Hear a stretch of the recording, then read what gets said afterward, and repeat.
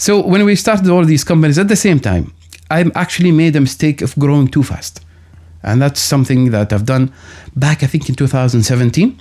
Yeah. I started in the same time around 6 companies, including F&B restaurant, which is, I tell my your listeners and your viewers, don't do that. Even though your business was doing very well.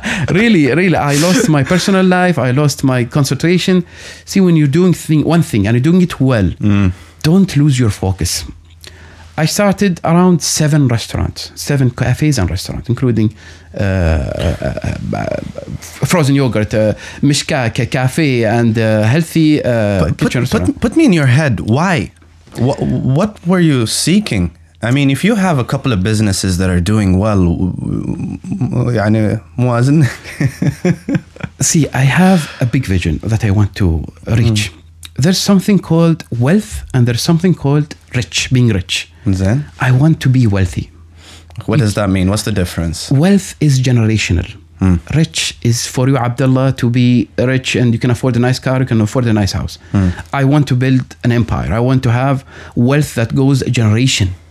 That, when you plan that, making a business for a profit of 2,000, 1,000 a month is not significant anymore. You want to grow faster, because I've been doing SMEs for more than 14 years now. I'm blessed, alhamdulillah, Rabbil Alameen. I feel really, I've gained the experience, the knowledge, the skills.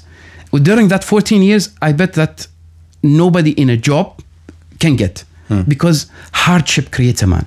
And being an entrepreneur, it's filled with hardship. Literally, I tell you, every day we put fires.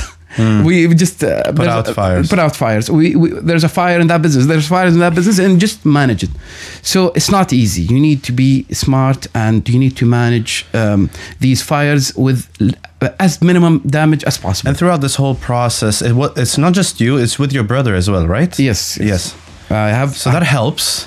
Definitely. Yeah. My brothers, I love them. Your brothers, so it's not one brother. I have 12 brothers and 12 sisters. MashaAllah. Yes. MashaAllah. Yes. 2 dozen. So I'm blessed with a very large family. How many of them are involved with directly involved with your business? 3.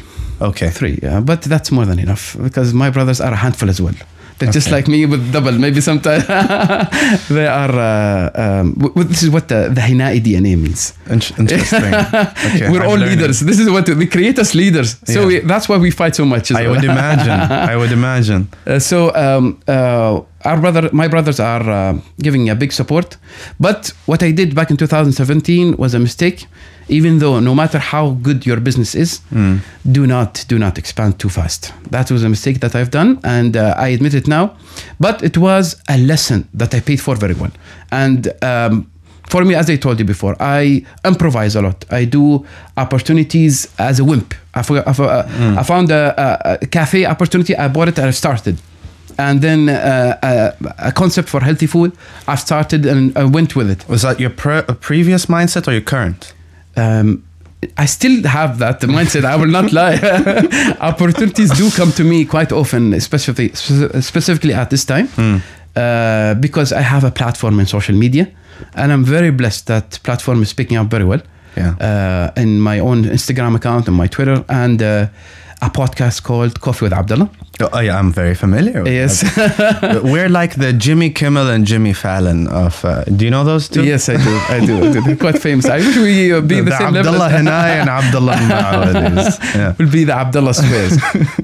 So I started that podcast to host entrepreneurs, and I'm getting very familiar with that community for entrepreneurs. I'm very blessed with that. Yeah. And I thank every one of them, or people who came into my show, people who contact me. I would love to speak about that. I left that for later. All right. You said something interesting. Do not expand too quickly. Now, based on your experience, how can you determine if you're expanding too quickly or you're expanding at the right pace? There is a very, very expensive commodity that you should always be aware of. It's called time. If you spend 8 or 9 or 12 hours in a business, means you're not doing it well. You're not doing it well. There is a famous saying called delegate to elevate. Delegate to elevate. I take it to my grave, this kind of saying. It's because if you want to grow a multi-billion-dollar company, you cannot do every small thing in every company. That's not possible at all. So you need to delegate as much work as possible. Even though if delegating your time means you lose some kind of profit, some kind of margin that you used to do it when you do it yourself, but sacrifice that for your time, because there is no replacing your time. If you ask me now, Abdullah, I will tell you my hour, I can count it to the real, how much it cost me. 1 hour, it could cost me this amount, because I broke down my time. And that was the issue. When I have 6 companies at the same time, I used to give every company 90% of my time and effort. But then I used to give 5 to 10%. That was a mistake. And just I advise, maybe this is not a very common issue between entrepreneurs, because most of them tend to focus. But I was doing so well that I wanted to grow very fast. I showed that. Nobody listening. Ain't nobody listening. Ain't nobody listening.